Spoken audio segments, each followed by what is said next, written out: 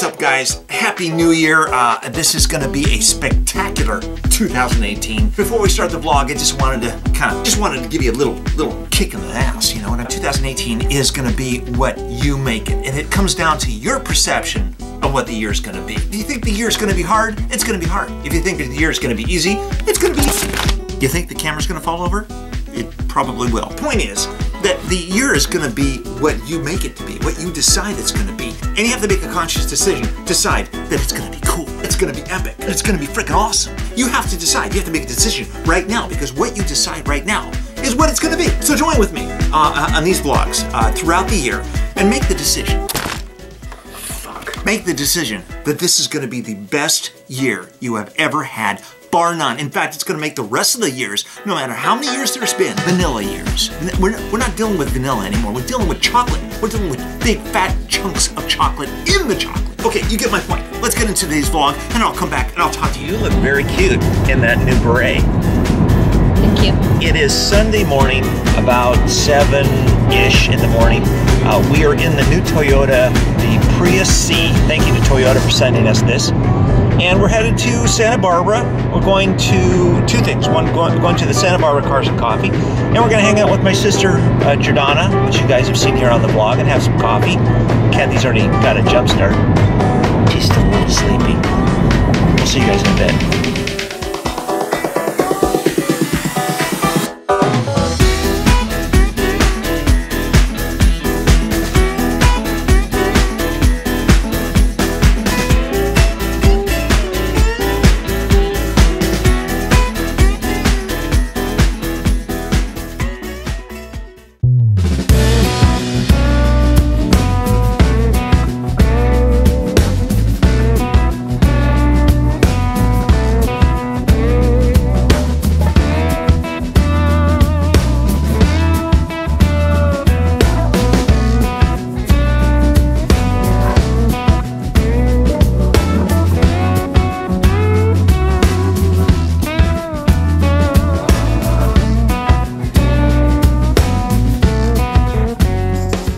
Christmas penguin shoes to wear.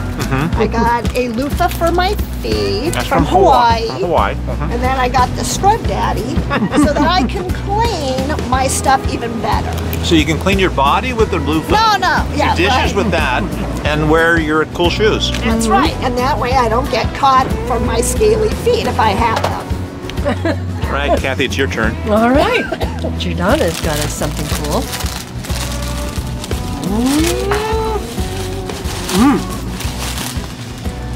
Oh my God, black rice quinoa crunch. That sounds incredible. Doesn't it? Yummy. And this one is, chili dark chocolate. Wow. They both sound. That one's mine, thank you. The girls are gonna be having coffee for a little bit. I'm gonna go over and check out this car show. This is Santa Barbara Cars and Coffee. Kind of a light turnout today because it's New Year's Eve, kind of, and it's still a little bit early, but it looks like there's a few good rides. Let's go check them out.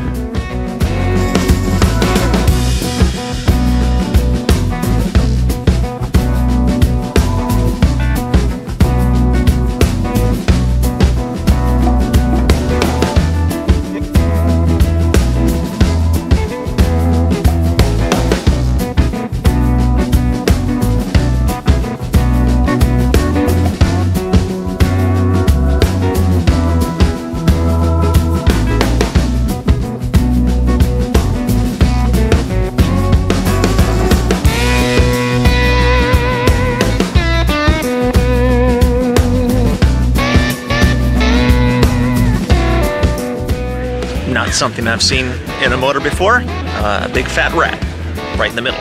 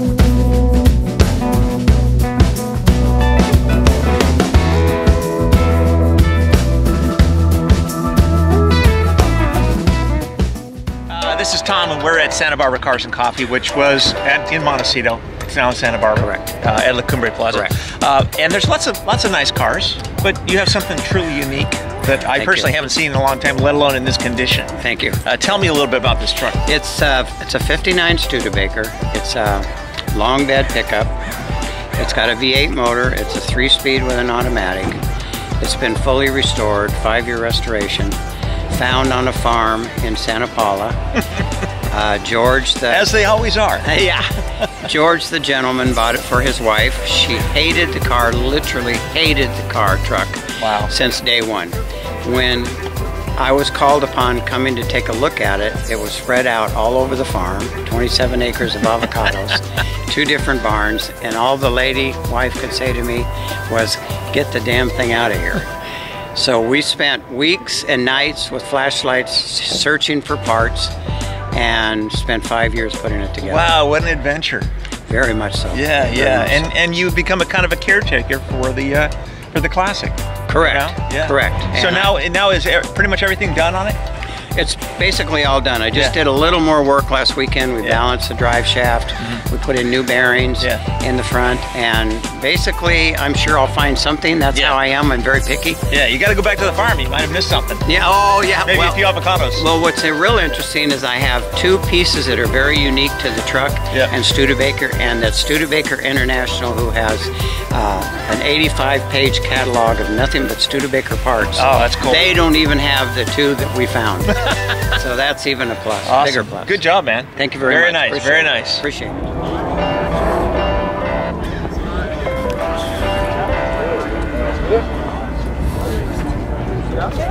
Guys, good morning.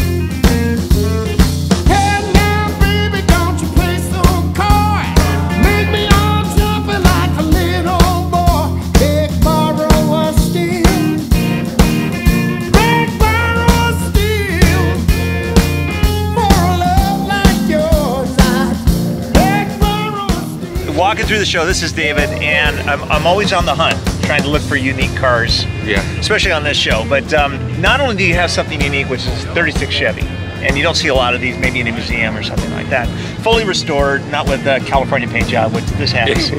But the graphics on the side look original to me. Am I wrong? Yes, it's pretty original. We found this car back 25 years ago, so it's been in my family for 25 years. Wow. It's originally from Oklahoma, so my brother brought it here to Oklahoma. So it was a Marshal's car in Oklahoma in 36? Yes. God, imagine what this car has seen over the years. And I got magazines where it's been originally from back then, so it's really impressive. Obviously, it has a little bit of weather now, so but I don't intend to do anything to it.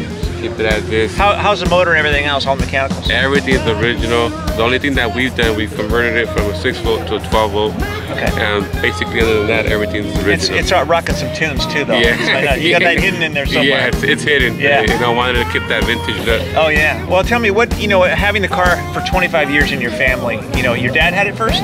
No, first it was my brother. Okay, your brother had it first. He's had it for he had it for 15 years. And then it sat for a while, and then my uncle took over it the last 10 years. And then finally I heard through someone that it was going to LA, and I didn't want to let it go. So I had to stay in the family. Yeah. Well, in 30 seconds, give me your best story with this car. What's something that stands out? Did it break down somewhere? Or was there some kind of challenge? What's the one thing that stands out?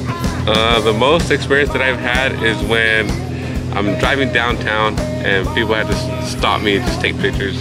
And that's what gets me wanting more, and it keeps me happy. So it's a stress reliever, I call it. Yeah. Take a ride. What can you recommend to someone who has an idea of the kind of car they want to get, something like this? you know, how can you motivate them or inspire them to, you know, to follow through with that dream? Just look at the car and pick what you want, and then don't be scared of the way it looks, because you know it's just time. With time and a little bit of love, Yeah. you know, A lot of love. Yeah, a lot of love. You know? Good job, man. Looks Thanks. really good.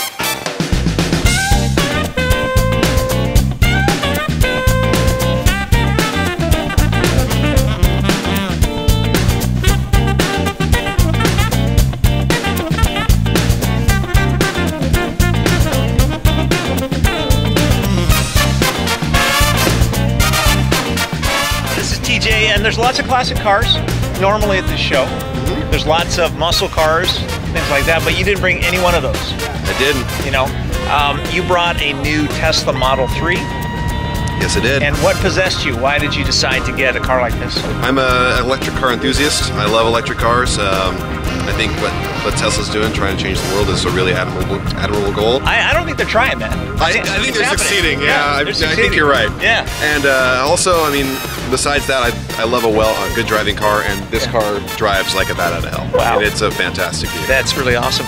So you'll be getting the semi-truck next. Yeah, I'm gonna have to change of jobs to get that one done. Yeah, but well, at $250,000 is spare change. That's true. But if you maybe you start collecting Teslas, and then you're gonna need something to put them all in, like a Hot Wheels case, right? That's right. So, yeah. Well, congratulations. Thank you. You know, it's neat to see all the classics, everything else, but it's a treat to see something like this. You got to respect the classic You cars do, for sure. for sure. And so I just, you know, but it's fun to bring something new to the show. And Yeah. Why not? Awesome. Have a Well, look at it. congratulations. Thanks.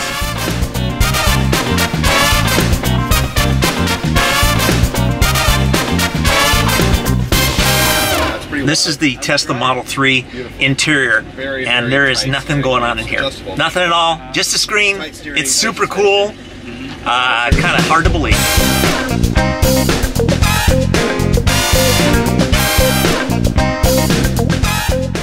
This is Will, and you have probably the best of show. It's an interesting bug. What year is it? 69. 69, and you said that it was originally blue, Yeah, it was a beautiful blue. but now it's been painted kind of a 70s brown. Sort of, I call it dog do brown. Yeah. So what's the story with this bug? How did you end up with it? I sold my 65 convertible bug to buy a 914 from a local mechanic here. Yeah. And then couldn't be without a bug.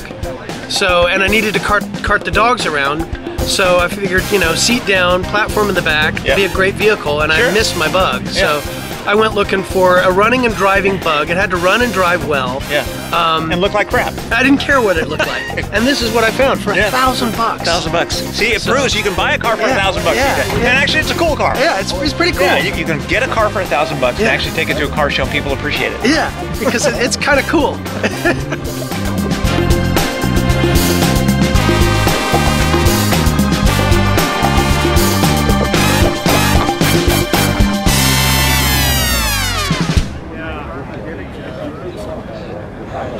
Yeah, boy, that's a little scary, man.